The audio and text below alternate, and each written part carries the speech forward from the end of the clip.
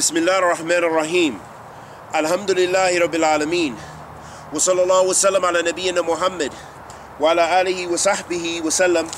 Amma ba'd. Ayyuhal ahbab. A beautiful, beautiful statement by Sheikh Allama bin Fawzan, Hafidhullah Ta'ala, with regards to the advice really for us. And in this advice contains a prescription for a lot of the fitan and fitna that we face in this time and age, with so many people speaking about the religion, so many people gaining followings, but calling the people to who knows what. And it also is a beautiful, beautiful advice to show us the importance of ilm, of knowledge, and speaking and acting with knowledge. And that we should be cautious of our tongues with regards to the honor of one another, especially with the issue of takfir, of declaring another Muslim to be a disbeliever, or the issue of tabdee, of declaring another Muslim to be an innovator, as has happened countless times in our community, that we've seen how many people who were known for the sunnah, the message of Allah sallallahu alaihi wasallam, one day, and the next day the people trample upon his or her honor based on one issue, or based on a mistake, or based on their own desires and their own lies and fabrications against that individual. So ayyuhal ahbab, speak with the haqq, adhere to the haqq, and be upon the haqq. Ayyuhal ahbab, let's listen to what Sheikh Salih bin Fawzan has to say after this hadith of the Messenger of Allah sallallahu alaihi wasallam. The Prophet alayhi afdal salatu wasalam said, which is very relevant to what we're dealing with, some of the issues that we deal with in this time and age.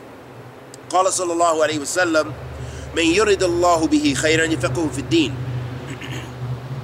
The Prophet salawatu rabbi wa salamu alayhi said that whenever Allah wants good for a person, He gives him understanding of the religion. Fiqh fi deen. من يرد الله به خيرا يفقهه في الدين. Whenever Allah wants good for a person, He gives him understanding of the religion. أيها الأحباب, the ulama, they say the mafhum mukhalif or mukhalifa, that when we look at this text, that what we can derive from this text, which is implied, the implied meaning of this text, is that whenever Allah does not desire good for a person, He keeps him ignorant. So ayyuhal ahbab, look at yourself. Always try to evaluate yourself. Are you elevating your knowledge about Islam? Even if it's something small, you learned the meaning of one ayat this month, something. Or is your Islam, your Islamic knowledge and your iman really the same as it was 3 or 4 years ago? That you have not learned a single thing. Matter of fact, you've become more ignorant. And you find that yourself, that you're speaking about issues you should not speak about.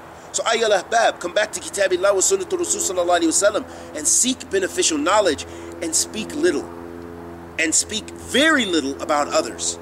It's better just to listen to what the ulama have to say, and listen to what those students of knowledge that are grounded and that are not people of desires, who are just going to have you follow them for the sake of following them and glorifying them, and speaking about others, which helps to raise their status and belittle others.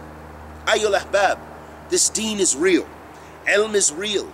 And ilm can be a source of getting you to Jannah, or a source to bringing you to the hellfire, depending on your sincerity. And this is why the Prophet ﷺ said, من سلك طريقا يلتمسه به علما سهل الله له طريقا إلى الجنة. The Prophet ﷺ said, whoever traverses the path of knowledge, then Allah will make easy for him the path of Jannah. Letting us know that knowledge is a key, or it's a means to getting to Jannah. At the same time, that same knowledge can be a means for getting into the hellfire if you don't practice it, or you're not sincere. You're not sincere, you're not doing it for the sake of Allah subhanahu wa ta'ala, but you're doing it for the sake of the people. And this is why the Prophet ﷺ said about the 3 people, some of the first people to go in the hellfire, one of them was an alim. And he was a person who had knowledge, and a person who taught knowledge, and a person who knew the Quran and read the Quran. فَقَدْ قِيلَ, then it was said about him, people praised him. ثُمَّ أُمِرَ بِهِ فَسُحِبَ عَلَى وَجْهِهِ حَتَّى أُلْقِيَ فِي النَّارِ. Then he was dragged into the hellfire upon his face. Why? Because he didn't have sincerity in seeking that knowledge. So ayyuhal ahbab, May Allah bless us with ikhlas, with thabat. Let's hear what this alim Rabbani says about this particular very important issue about keeping silent and not speaking about the honor of one another, especially without ilm.